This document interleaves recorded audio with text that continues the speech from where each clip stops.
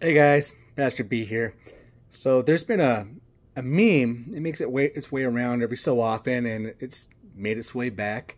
Um, and every year I share it with a little message. And this year I figured it's going to be no different. Just how I'm going to go about it. It's going to be a little different. So here we are. And the meme itself, it says, we aren't called to be like other Christians. We're called to be like Christ. And this is good. This is great. But this isn't something that people should just really pass off. There's far too many people out there, including pastors, who forget this. They want everyone around them to fit into this cookie cutter mold, but that's not the goal. We're all unique. We all have our own path.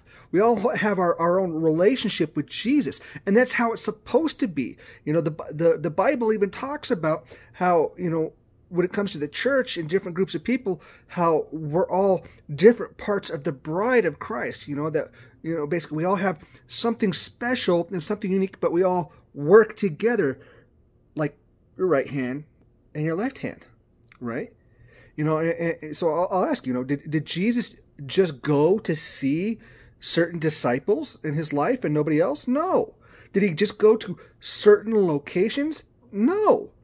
He went out, to the world that, he needed to around him. And he found the hurting. He found the lost, the lepers, the murderers, the fishermen, the desperate, the blind, the hungry, and it's just so on and so forth, just so many, and these are they're the same people that so many are just so quick to shame or ignore and push to the side and forget about. Why? Because they have their quote unquote their own problems, right? But these are Christians. Can't even say this is the non-Christians, because it's all of us that are doing this. So I'll remind you, we're not here to fit into the cookie cutter mold. That's the way of the world. That's what the enemy wants. We're here to break free of the mold. That's why Jesus came, is to break us out of the mold. As the word says, to break the chains.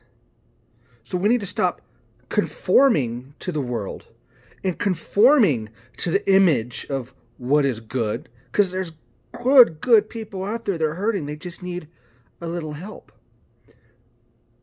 And if a smile is all you have to give, then give it freely. But don't be like other so-called Christians. Don't be like the world. Start being like Christ.